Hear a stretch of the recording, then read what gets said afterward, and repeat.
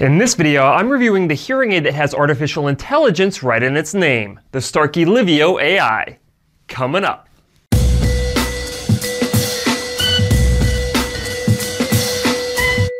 Hi guys, Cliff Olson, Doctor of Audiology and founder of Applied Hearing Solutions in Anthem, Arizona. And on this channel, I cover a bunch of hearing-related information to help make you a better informed consumer. So if you're into that, make sure you hit that subscribe button.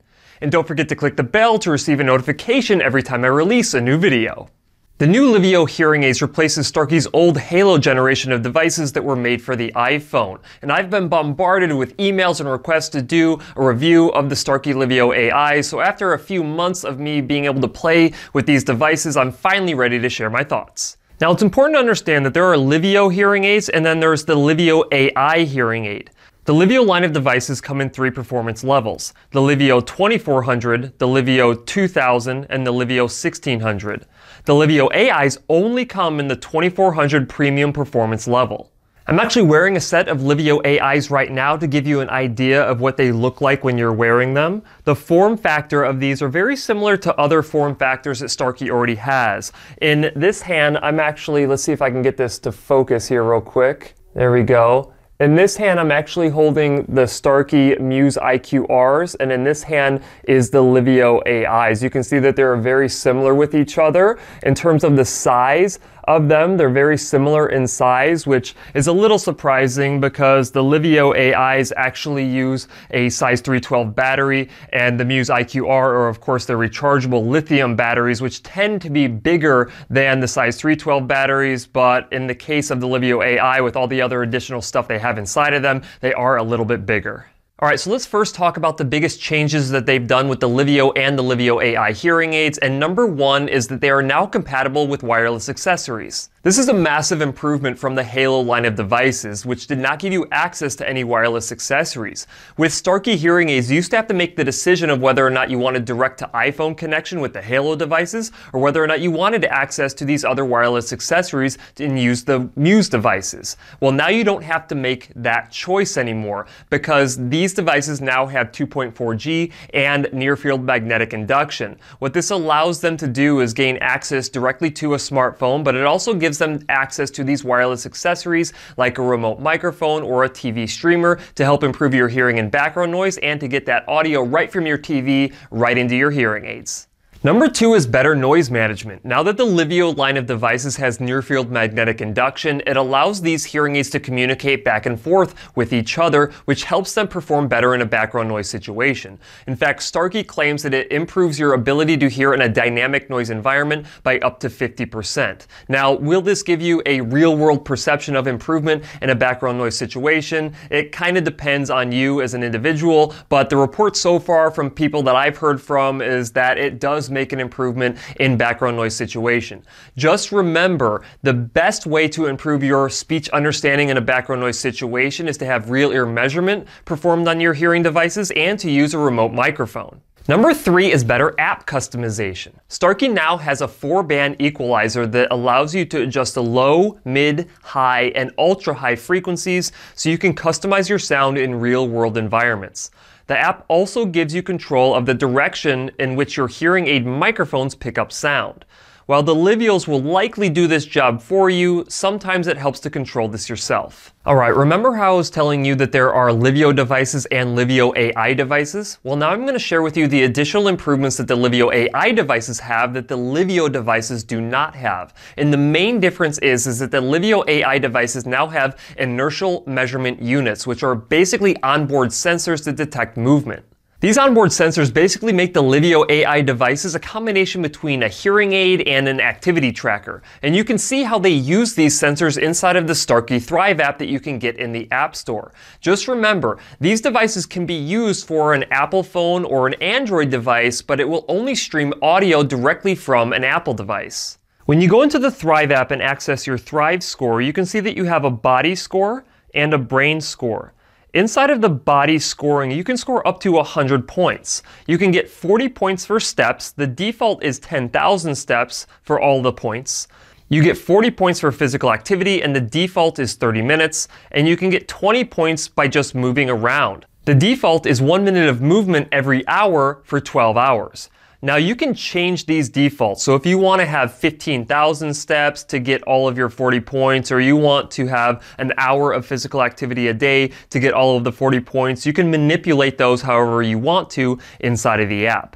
When you go to the brain scoring, again, you can get a total of 100 points on this, and 40 of those points come from the use score, which means that you are actually wearing your hearing aids for up to 12 hours per day. Then you have the engagement score, which gives you up to 40 points if you interact with other people. You also can gain some of these points from streaming audio directly from your devices.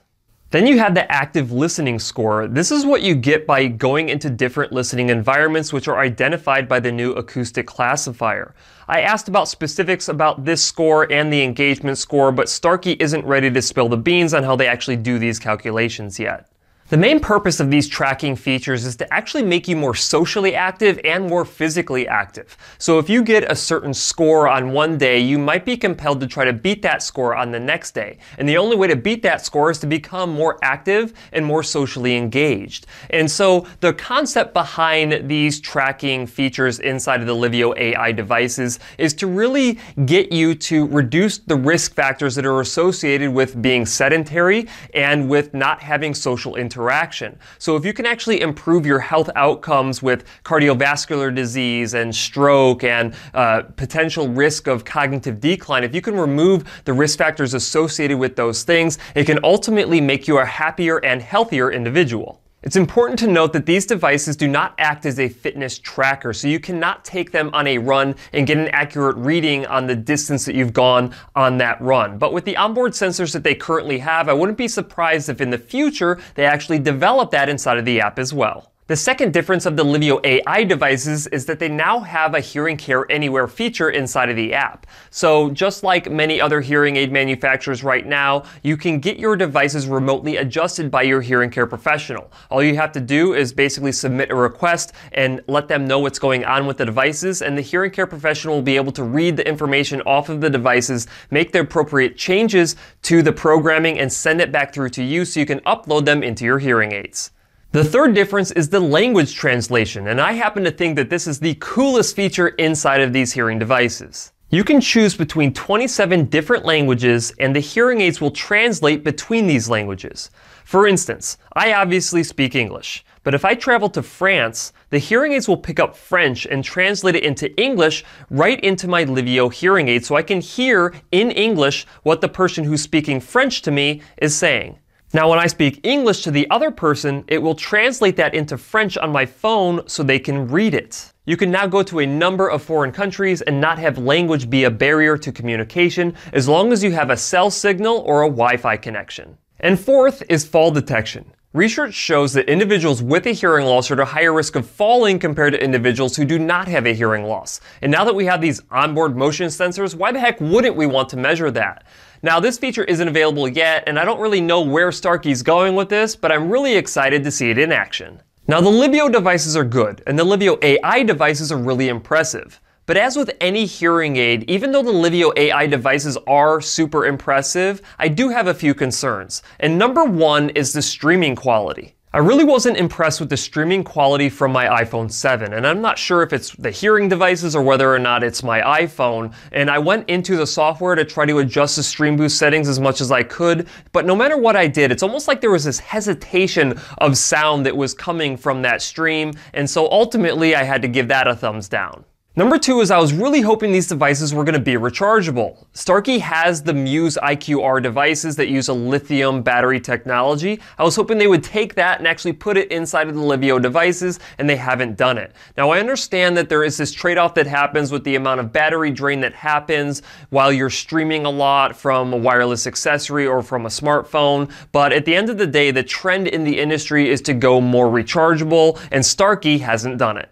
And number three is price. Now, price is a sensitive subject, but I'm going to talk about it anyway. The Livio AI hearing aids are the single most expensive hearing aid that it costs to get into my clinic, and I'm pretty sure that that is the same for any clinic in the entire country.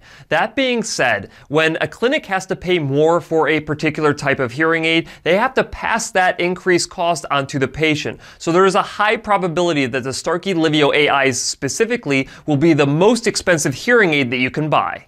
Despite these few concerns that I have, I really like where Starkey's going with this Livio technology. They're starting to bridge this gap between hearing care and healthcare, and now that we can track all of these different things at ear level, I really believe that the rest of the industry will follow suit. Just remember, no matter how good your hearing aids are, no matter how much money you spent on those hearing aids, they will not perform up to their full capacity unless you've had real ear measurement performed on them. Now, if you don't know what real ear measurement is, I highly recommend that you check out my video that I will link in the card up here and in the description below. Overall, I really like the Starkey Livio AI hearing aids, and I think it's going to lead to more innovation inside of the hearing industry. So if you're the type of individual who likes to track everything and you like to be on the forefront of whatever technological advancements there are, then you may want to ask about the Starkey Livio AI hearing aid the next time you go in to your hearing care provider.